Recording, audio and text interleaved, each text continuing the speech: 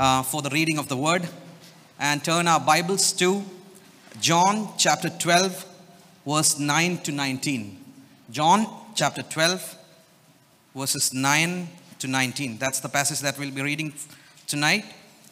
And we'll be reading from the New International Version. Let us all read together. Meanwhile, a large crowd of Jews found out that Jesus was there and came, not only because of him, but also to see Lazarus, whom he had raised from the dead. So the chief priests made plans to kill Lazarus as well. For on account of him, many of the Jews were going over to Jesus and believing in him. The next day, the great crowd that had come for the festival heard that Jesus was on his way to Jerusalem. They took palm branches and went out to meet him, shouting, "Hosanna! Blessed is he who comes in the name of the Lord. Blessed is the King of Israel." Jesus found a young donkey and sat on it, as it is written, "Do not be afraid, daughter Zion. See, your king is coming, seated on a donkey's colt." At first, his disciples did not understand all this. Only after Jesus was glorified did they realize that these things had been written about him, and that these things had been done to him. Now the crowd that was with him when he called Lazarus from the tomb and raised him from the dead continued to spread the word. Many people, because they had heard that he had performed this sign, went out to meet him. So the Pharisees said to one another, "See, this is getting us nowhere. Look how the whole world has gone after him." Amen. Let's pray. Heavenly Father, we thank you for the reading of your word. Lord, we have come to worship you today. And Lord, as we meditate from your word, as we sit at your feet, Lord, hearing your word, Lord, I pray that every person, every congregant who has come here tonight, Lord, that you will tune our ears, Lord, and you will mold our hearts to a degree that we'll be able to listen to your voice, Lord. Let the Holy Spirit convict us, Lord, tonight. Lord, if there is anything that is not pleasing to you tonight, Lord, we pray. And Lord, we ask forgiveness, Lord, and we come and sit at your feet to listen to your word. Thank you, Lord, for hearing our prayers in the name of Jesus. Amen. Well, it's a blessing to be here, especially on this day. How many of you know what today is? I thought it was a Sunday. Okay. Yeah, it's a Palm Sunday. Yes. And, generally Christians, we say that we do not celebrate things, but we do celebrate for one reason: to shout the name of Jesus, right? Whether, if you have seen, even for the weddings and for funerals, no matter what occasion it is, we take every opportunity to shout the gospel. And that's what Palm Sunday is all about. We are here to hear from the gospel. Now, last Friday, we had heard the same passage, but not from John, not from the same passage, but a similar account from Mark. In the 8 a.m. service and the 10 a.m. service, Pastor Sherry had spoken about how Jesus has come to Jerusalem and how people welcomed him, right? So what we are going to do is, we are going to, as we have entered into this Passion Week, right? Today is Palm Sunday, then coming Friday is the Good Friday, and then coming the Easter, right? Generally, we try to be sad throughout the week, and Easter we all get happy, right? But that's not it. We need to be always rejoicing in the Lord, because Jesus came into this earth to die for your sins and mine, right? He came with that explicit purpose, right? He came with that purpose so that he can redeem you and me. Amen. All right. So the title of the sermon is "The King Has Come to Town," right? How many of you know which king I am talking about? I'm not definitely talking about any earthly king. I am talking about a heavenly king, right? So we all know who is that king we are talking about, and who is the king that we read in the word of God, right? Now, I'm going to ask you a simple question. Okay, just think about it. And how many of you believe that Jesus is king? How many of you believe? Okay, few hands. Okay, 10, 20. Okay. All right. Now, whoever raised your hands. Now, I'm going to say something very radical, okay? But before you get mad, please hear me out. Okay? It doesn't matter what you think. Whether you think Jesus is king or not, it doesn't matter, because there are some universal truths. Whether you agree to that truth or not, it doesn't matter, because it's true regardless. Jesus is king. When you say Jesus is king, there's a huge difference between saying Jesus is king and saying Jesus is my king. Right or not? Because when you say, for example, I can stand here and try to convince all of you that today is a Monday. Right? Maybe I can get some people who have never seen calendars to be on my side, and I can convince you that today is a Monday. But most of you would call my bluff, right? You'll know that today is a Sunday. You cannot lie your way out of it, right? It's the same way.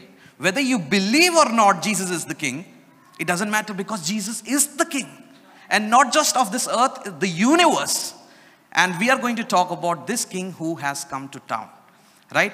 Now, why did I say that it doesn't matter? Because for a Christian, for a born-again Christian who lives and walks with Jesus, a Christian does not live by his opinion. We do not live by our opinions. We do not live by the opinions that is set by this world, by the news media, by the worldly pressures, by the society, what it says. We live by convictions. And why is that? Because opinions are formulated in our brains. Anybody can have an opinion, right? Today we have all the social media.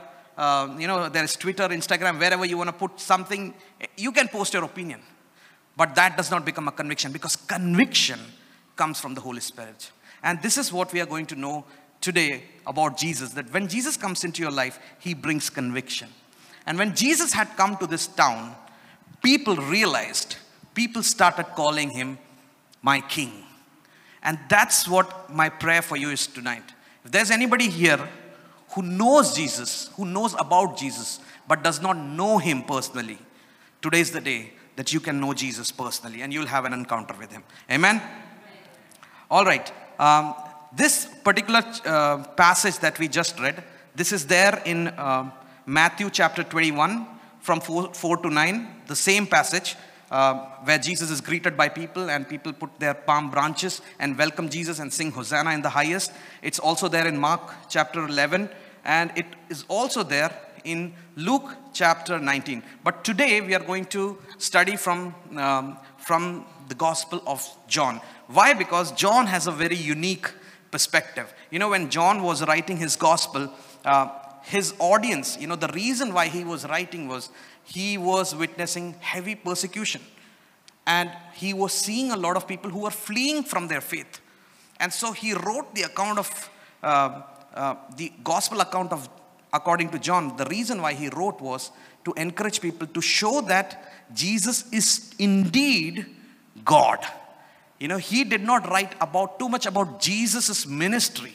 He did not write the biography of Jesus. But the reason why John wrote his gospel was to make sure that people will come to know the divinity of Jesus, how Jesus is divine, how Jesus is a king. And this is why we are going to look at, now what we are going to do is, we are going to do a verse by verse study, and I'm sure God is going to talk to you tonight. All right, let's go to John chapter 12, verse 9 to 11.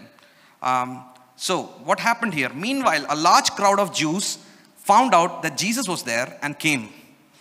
Not only because of him, but also to see Lazarus, whom he had raised from the dead. So the chief priests made plans to kill Lazarus as well. For on account of him, many of the Jews were going over to Jesus and believing in him. So before, when we read this entire passage, whenever you're reading the gospel, please make sure you read, the entire chapter and not just a small passage. Because it is very important to read the Bible in the context. How the original audience, they read this gospel. We need to get into that historical aspect.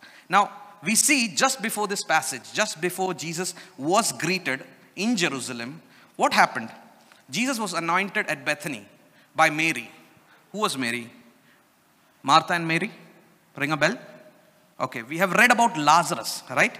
So we read that Jesus is going to Jerusalem, and a lot of people heard, Jesus is in town. let's go and meet him. Jesus is getting so popular. People know about Jesus. There is a miracle working person. There is a guy who is coming and healing the sick. He's teaching in the synagogues. He's doing so many things. But there's a major thing that happened that changed the entire game. What was that? Lazarus. A lot of people went to Jesus. And this story is there only in John. We don't see this in Matthew, Mark, or Luke. So John is telling about what happened there. A lot of people, when they heard about Jesus, they also heard that there is a Lazarus there. And this is the same Lazarus who was dead, probably stinking. How many of you know the story of Lazarus? Okay, praise God. Lazarus was dead. Not just 1 day, 2 days. He was in the tomb for 4 days. So the body is probably stinking. Okay. Can you imagine back in the day when there were no, morgues, no freezers to keep the body just like that? Nobody can keep that in their homes, right? Especially in the climate of Middle East. And so they had to bury Lazarus. And that's what they did. And it's been 4 days. Martha and Mary, they had trust on Jesus. They believed Jesus. But yet they could not believe that, come on, Jesus, I know Jesus heals, but can he raise up someone? That too after 4 days, when the body is already rotting away. Jesus came, Jesus resurrected. What does that say about Lazarus? Lazarus had a powerful testimony, right? When people looked at Lazarus, people could see, are you the man whom Jesus raised? And he could say, yes, I am. And people would say, I want to meet that Jesus who raised you from the dead. What is Lazarus? Lazarus is a testimony. So a lot of people went to meet Jesus, not just because of Jesus, but also because there was Lazarus who was dead and he was raised by Jesus. And so a lot of people were excited to see what's going on. Let's go and meet this Jesus who has raised Lazarus. Does this story of Lazarus' testimony, does it remind you of anybody? I'll tell you. Brothers and sisters, it's you and me. You know why? We were dead in sins. The Bible says we were dead in sins. We had no hope. And it is only because of the intervention of God that our spirits are renewed. The Bible says in 2 Corinthians chapter 5 verse 17, it says, if anyone is in Christ, he is a new creation. He is a new creation. The old has gone, the new has come. And so what happens here is, people are coming to meet Lazarus to see who is this guy who Jesus has raised. And because of that testimony, Jesus' testimony also has changed. Jesus' image has changed. He is no longer the miracle worker. He is no longer the teacher or the rabbi. He is the guy who has the power of resurrection in his hands. Do you know what that means? He is God himself. Because we all know there are ways to get healed. There are certain powers in human hands. But the power of resurrection only God holds. Right? And it was widely believed in the Jewish community that forgiveness of sins and resurrection can only be done by God. And so people, they knew, when they heard the story of Lazarus, when they witnessed this, they knew that Jesus indeed is the Messiah. This indeed is the King that we have been waiting for. Now, my friends, I want to tell you this. Maybe you're thinking, well, I don't have a great testimony in my life. Right? You might think, I have never been that sick, or I have not had, problems like that, or I have maybe small testimonies. First of all, that's very hard for me to believe that Jesus came into your life and you don't have a testimony. But even if you believe that you do not have a physical testimony, the greatest testimony that you have is your heart has been changed by God. Because human heart, as the word of God says, is deceitfully wicked. That's what the word of God says. A lot of times we think that Satan is tempting me, right? We say that, right? Oh, I'm getting tempted by the devil. Satan does not come to tempt you. You or me both, doesn't matter. You know why? Satan came to tempt Jesus because Jesus did not have any sin in his heart. Jesus had to be tempted by the devil himself.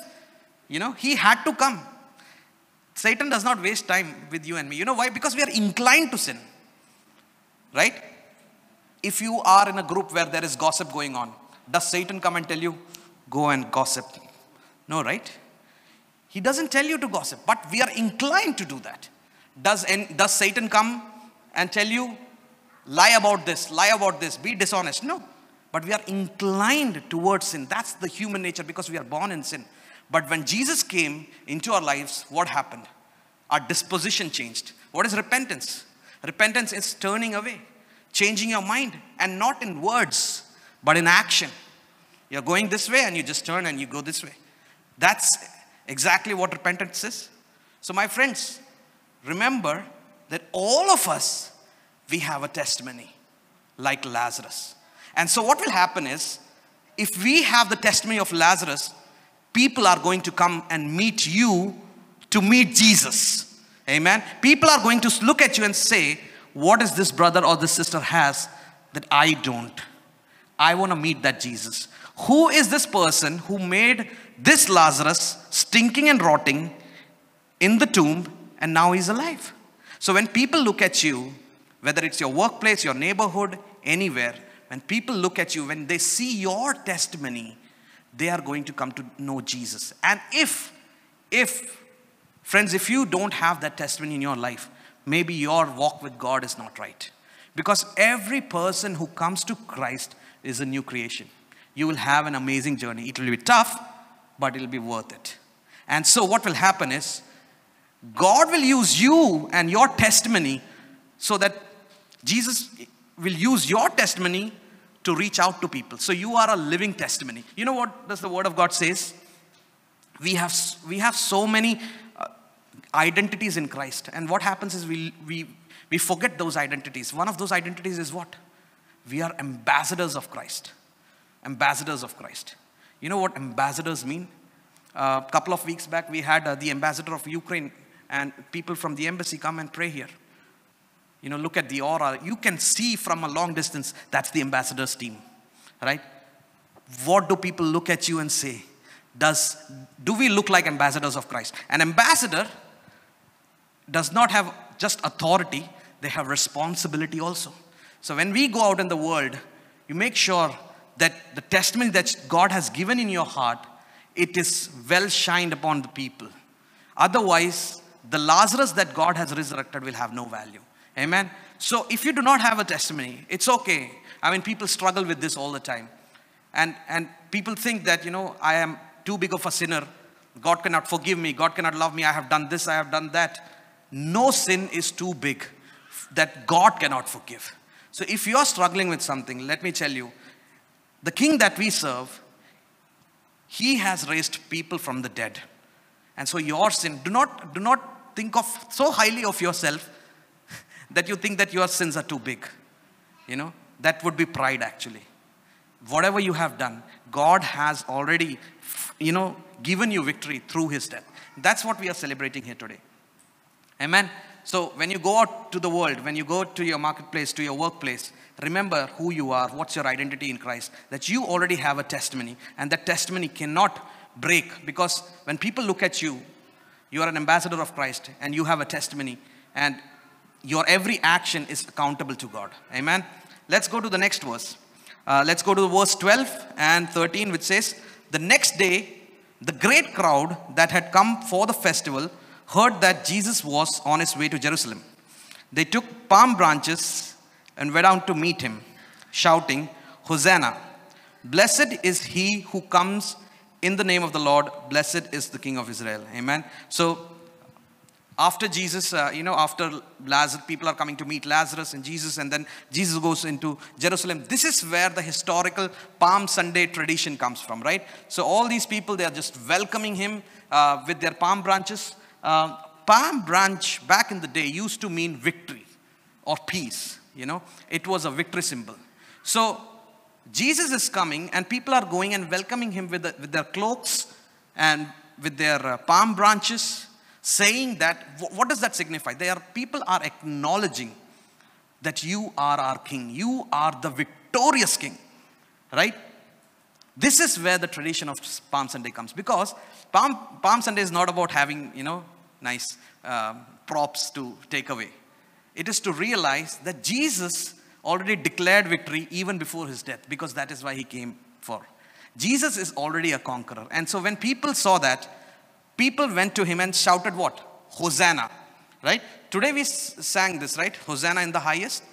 I think it was a worship team. I think it was during the pre-service songs, or I think I heard people singing Hosanna in the highest. What does it Hosanna mean? Hosanna literally translates into save us.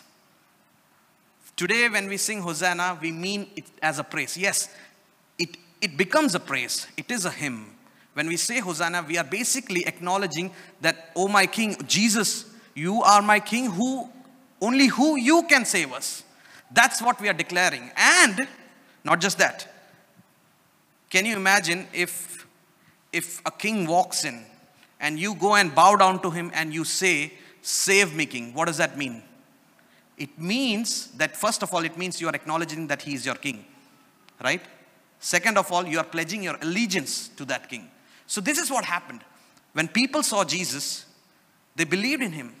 They said, you are the king. And these are Jewish people, they had been reading the Old Testament. They knew all the prophecies about the coming Messiah. And so what they say, blessed is the King of Israel. So they have already given the title to Jesus. They have already acknowledged Jesus is our King, right? Now, the irony of all of this is, after a week, not even a week, right? After 4 days, on Friday, on the 5th day, the same people who are shouting Hosanna in the highest and oh King, save us, these same people are shouting what? Crucify him. Talk about changing of mind. This is like completely 180 degree, right? How can someone who's pledging allegiance to a king, not even just a week later, is shouting, saying that, crucify him? What happened to these people? Now we'll get into it. Let's go to the next verse. John chapter 12, verse 14 and 15. Jesus found a young donkey and sat on it. As it is written, do not be afraid, daughter Zion. See, your king is coming, seated on a donkey's colt. If you have read, I think it's either in Mark or Matthew, the passion narrative, when Jesus is going to be crucified. And Jesus is standing in the Garden of Gethsemane, right? And all these arresting officers come to arrest Jesus. And one of the disciples gets angry and he just takes his sword and, cuts the ear off of one of the arresting officers. And so Jesus, what is his reply to his disciples? He's saying, keep your sword away. If I wanted, I could have brought angels down here for my protection. But Jesus did not choose to do that. Do you see the humility of this king? He can, there's a proverb that says, just because you can, doesn't mean you should. It's not your power that should define what you should do. It should be your decision making. Why are you doing something? Jesus came here for a purpose, right?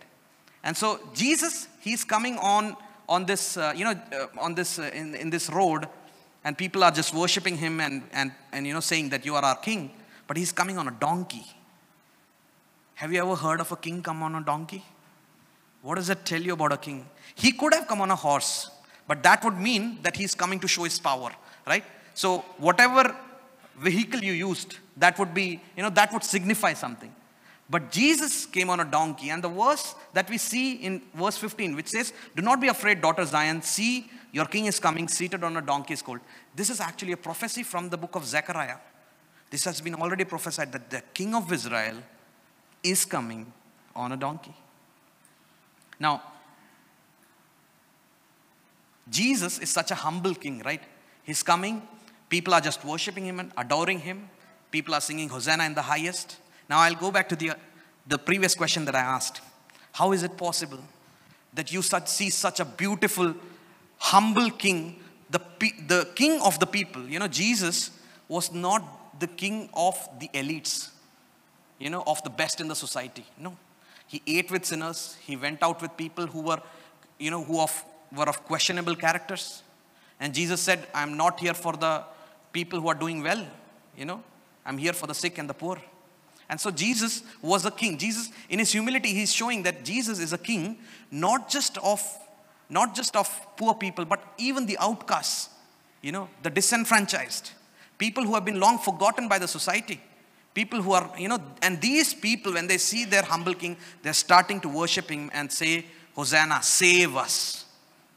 And 4 days later, these people are saying, crucify him. Now, I'll go to this question. What happened to these people? Why they were shouting, crucify him after 4 days? Now, let's go to Matthew chapter 27, verse 20. Matthew chapter 27, verse 20. But the chief priests and the elders persuaded the crowd to ask for Barabbas and to have Jesus executed. So the key word here is persuaded the crowd. Right? Now you must be thinking, what does that have to do with Palm Sunday? Very important. Jesus was adored, loved by all these people. 4 days later, people are just saying, crucify him, crucify him. What happened to these people who were saying, Jesus, you're my king? They came under the pressure of the authority. They forgot, because people were persuading them. You know what? Crucify him, crucify him. And these people who wanted to arrest Jesus and crucify Jesus, they were going and convincing people, let's go, let's go. Shout, crucify him. We want Barabbas. Don't care if he's a murderer, but we want Jesus to be crucified. And so the same people who were worshipping him few days ago and saying that you are our king, they were putting their own cloaks and own palm branches and they were worshipping him. They same people are saying, I don't know you. Not only they are denying Jesus, but they are saying that we want you killed. Now you'll think, no, I am not that bad, right? I sin, but I'm not that bad, right? Think about it once again. How many times do we deny Jesus on a daily basis? When we go out, when we are at work, when we are not in church. Because in church we are singing Hosanna in the highest, right? In the church we know the king is alive. We sang the song today, right? The king is alive. But what happens when we live out in the world? There are times when we deny Jesus all the time. So this is my prayer for you tonight. That if you have accepted the Lord Jesus Christ as your Lord, as your King, I pray that you would continue to obey him even when nobody is seeing, even when you are under the pressure of the society. Because this society, this worldly society is going to put pressure on you for you to renounce your identity in Christ. That's what the world will try. Your friends will say, come on, let's go party. What's the harm in that? Jesus also turned water into wine. Let's do that. Right? And then, okay, yeah, why not? Okay. Just 2 days ago, you were saying Hosanna in the highest. What happened? Right? There will be trials and temptations all along the way. But we need to know who we are in Christ. As I said earlier, we give a lot of credit to Satan at times.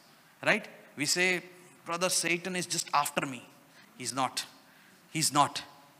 First of all, Satan cannot touch you without the permission of our God. You know why? Why? We are protected by the lamb's blood. We have been washed by his blood.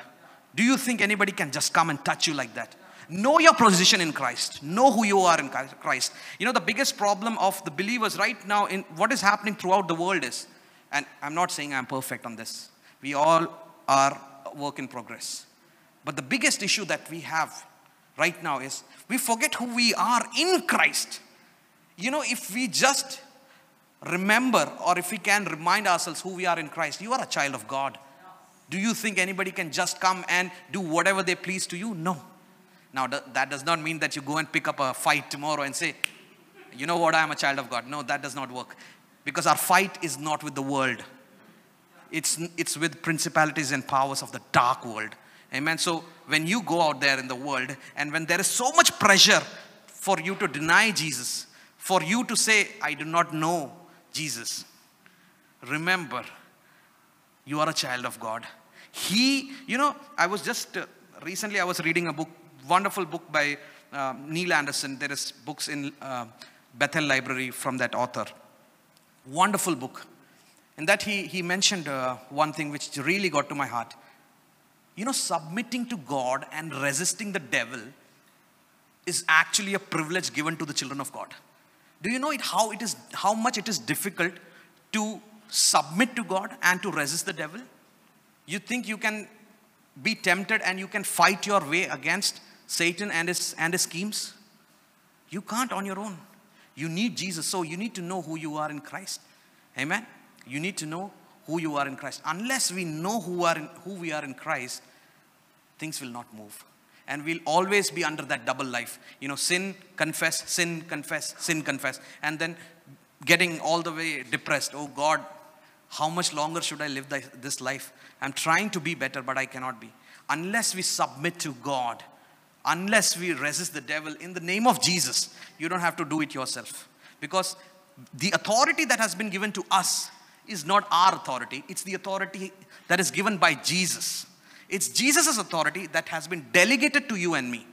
So in that we stand and we say, you cannot, Satan, you cannot put me down because I'm a child of God. Next time you're facing a temptation, try this. Submit to God and say no. And see the wonder-working Holy Spirit, how He will lead you. And brothers and sisters, this is my prayer today. If you are in some kind of bondage and if you feel that I need prayer, I need help, please go and meet leaders. There are leaders here, there are elders. Please come and see them. We'll pray with you, we'll stand with you. You know, all of us go through different struggles, right? But that does not mean that we'll forget who we are. Amen. Now, let's go to the next verse, John chapter 12, verse 16. It says, at first, His disciples did not understand all this. Only after Jesus was glorified did they realize that these things had been written about Him and that these things had been done to Him. So He's talking about the disciples themselves, disciples who have been with Jesus for 3.5 years. Even they could not realize what was happening. I mean, it takes time, it's okay. If you are in faith, if you are walking with the Lord, there are so many things that you don't understand and you are feeling like a failure. It'll take time. But you need the Holy Spirit. But once the Holy Spirit was poured upon these disciples, they knew everything. They were reminded of everything. Now, let me ask you a question. Which all months have 28 days? February? Okay. Okay, so I know how many of watch TikTok now. Okay. Yes, thank you. Praise God, we have all of your intelligence. Yes, all the months, right? But if you haven't heard this question before, the first thing that comes in your mind is February, right? All the months have 28 days, but February, because February has only 28 days, right? Now let me ask you on the similar lines, a trick question, biblically, okay? Who was the disciple who denied Jesus? Except Judas. Now, this should be easy. Sorry, I heard Peter. Peter? Okay. Let's go to Matthew chapter 26, verse 33 to 35. Matthew chapter 26, 33 to 35. Peter replied, even if I fall away on account of you, I never will. Truly, I tell you, Jesus answered, this very night, before the rooster crows, you will disown me 3 times. But Peter declared, even if I have to die with you, I will never disown you. There is a sentence after that. And all the other disciples said the same. And we like to villainize Peter at times. What Peter? Denied Jesus. He was trying to be a hero. Jesus, no, whoever says, I will not go. Right? Jesus is walking on the water. Peter is the brave heart.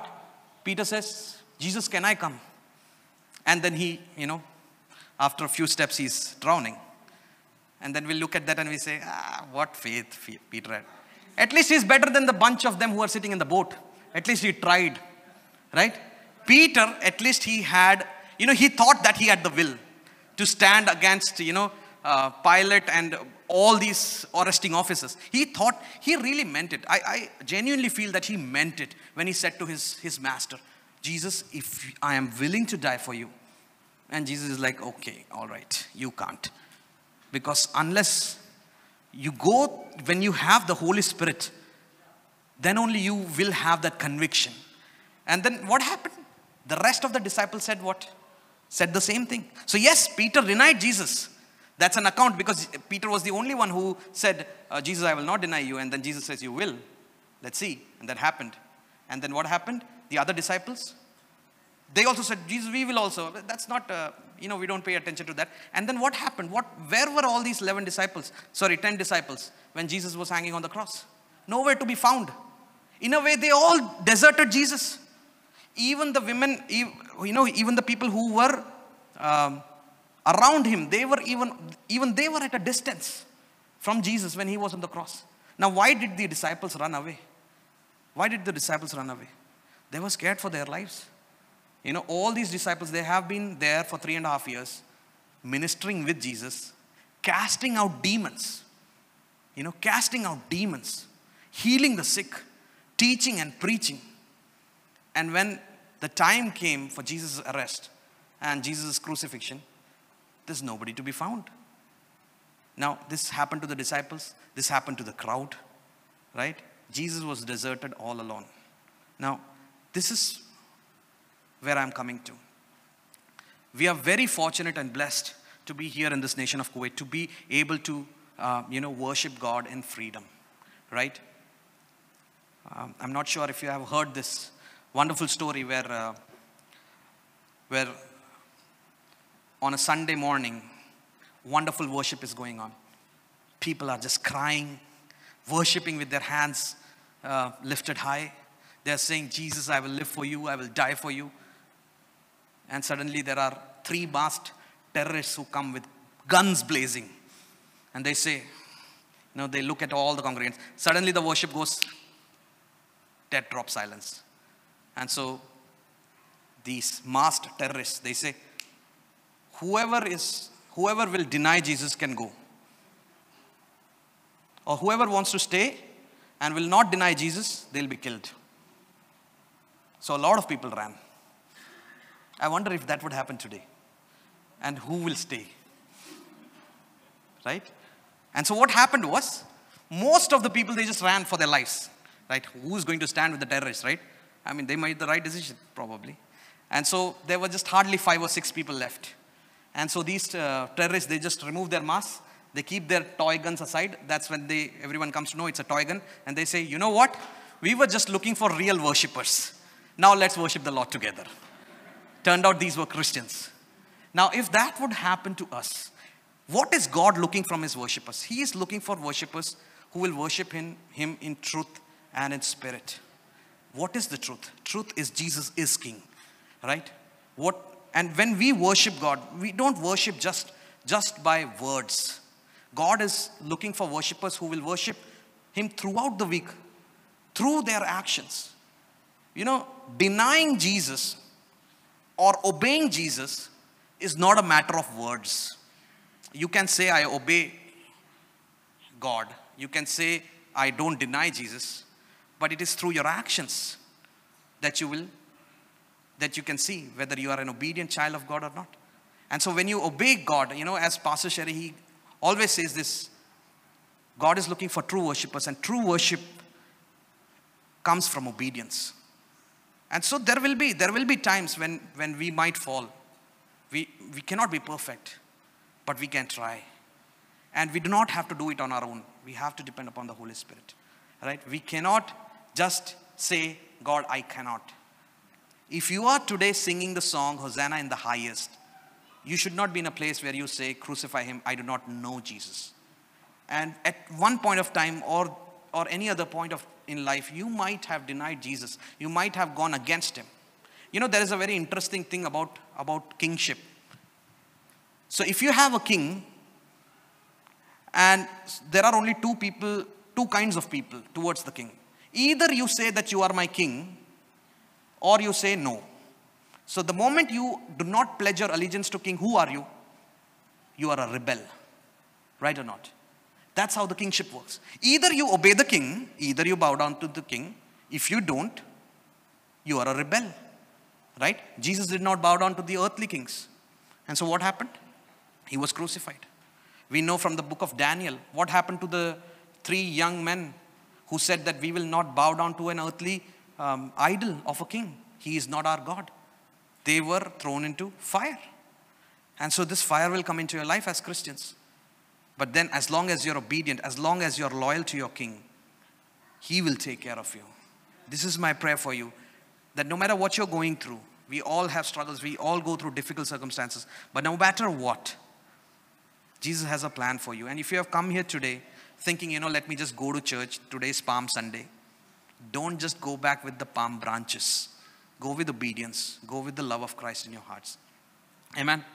All right, let's go to the final verses, which says, now the crowd that was with him when he called Lazarus from the tomb and raised him from the dead continued to spread the word.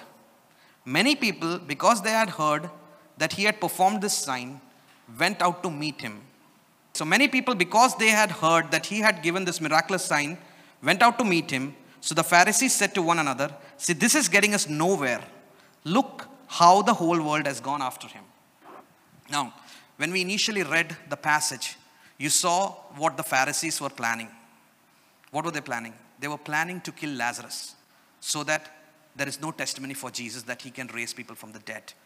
They planned, and what happened? So 2 things happened. Number 1, even the people who saw Lazarus, they started bearing witness. They started preaching about Jesus. They started telling about what Jesus is, who Jesus is. And the second thing what happened is, all the plannings of the enemy went down the drain. Now, if you are a child of God, the enemy will come blazing against you. He will come with plans. But guess what? Those plans are not going to work. The Bible says, no weapon formed against you will prosper. If you are a child of God, you need to know that the enemy can make plan. Let's kill Lazarus. Let's kill your testimony. Let me do something to you so that your testimony is gone, so that nobody can see Jesus through you. But guess what? The enemy cannot touch you. That's what happened. People, they just gave up. They are like, we cannot do anything. Now, see, the whole world is going to Jesus. That's what happened. At the end of the day, everybody was going to Jesus. Now, you have a testimony, my friends. And whether you know it or not, today, I was so happy when I saw, when I came here, 2 weeks ago, we were praying for Johan. And today I see him, playing on the drums. This is who our God is. He heals your physical body and he heals your spirit. And there is not a single time that you can say that God does not listen to my prayers. He will say yes. He will say no. He will also tell you to wait. But he will definitely answer your prayers. You just have to wait upon the Lord. Now, when you go out from here, know that you are a child of God. You have a testimony. You are someone who came here and sang Hosanna. Tomorrow, don't go on denial mode on him. When temptations come your way, when financial struggles come your way, when tragedies happen in your life, do not say, God, you did this to me. God sometimes allows sufferings in our lives. For sure, he does. When Martha and Mary called Jesus, sent out a word, Jesus, come soon, my brother is dying. And Jesus waited a few days to come. And when Jesus went there, he cried with them. He empathized. And then what he said, if you believe, you will see the glory of God. Amen. You will see the glory of God. Now, I want to leave you with just one question. Before that, I will tell you one small story. So there's this woman, Mary, she's a wonderful businesswoman. And because of COVID, the business went down, right? Not a real story though, but I just inserted the COVID part. So this lady, she has lost her business. She does not have any source of income. Her children are starving. And so she's a born again Christian. So she starts praying. She starts getting on her knees and saying, God, please provide me for my family. I don't have any source of income. And I am under a lot of debt. Can you please help me win the lottery? I want to win the lottery. Please. And so she doesn't win the lottery. Next day she prays the same. And after a week, the debt is piling. She doesn't have money. Her children are starving and she doesn't have money to pay off her debts. Nothing. And then she prays again. God, please, I want to win the lottery. She doesn't win the lottery again. And so after 2 weeks, she goes on rebellion. She says, God, what is this? You don't listen to me anymore? You don't answer my prayers? I'm dying here. Are you willing to see your child die? Can't you just give me a lottery to win? So suddenly the heavens open and there's a sound from the heaven. And God says, can you meet me halfway? I have heard your prayers, but at least go and buy a lottery ticket. Point of the story is, don't overstress yourself thinking what God will do. He will do his job. He's unchangeable, unshakable, unstoppable. That's what we sang today. So we have to worry what we need to do. Right? Let's go to him. Let's meet him halfway. Right? Let's meet him halfway. So this is my question that I want to leave you with. Jesus has already come to town. Have you gone out to meet him or not? If you have not, this is the opportunity. Because Jesus has already come to the town. Everybody knows it. Today is your day. Go and meet him. That is your responsibility. Because Jesus welcomes everyone. Jesus never turns anyone away. No matter how huge your pile of sins, debt, shame, depression, whatever you're going through is, Jesus will never say no. All you have to do is say, Lord, save us. Save me. Hosanna in the highest. You are my God. When you pledge allegiance to Jesus, when you say, you are my Lord, he will take care of you. Amen. Let us pray. Heavenly Father, we thank you for this wonderful word of yours, Lord. Thank you, Lord, as today is Palm Sunday, Lord, and we thank you for the reminder from your word, the word Hosanna to save us, Lord. We just want to remind ourselves tonight, Lord, that we belong to you, Lord. And thank you, Lord, that you have had a plan for us, for all of us, from before the foundation of the world. And you have seen us in Christ. And you already have protected us from the enemy, Lord. Lord, we pray for each and everyone who has come here tonight, Lord. I pray that every person who has come here tonight, Lord, no matter what the baggage is, I pray, Lord, in the name of Jesus, they will meet you today, Lord. And Lord, I pray that your Holy Spirit would minister to them, Lord. Lord, if there's anyone here, Lord, who has baggage in their hearts and going through tremendous amount of stress, I pray, Lord, that you will give them, Lord, you will just take them in your arms, Lord, and you will console them and you will give them strength to carry on and remind them that you are still in control and you are our King, Lord. I thank you, Lord, for your word. In the name of Jesus, I pray. Amen.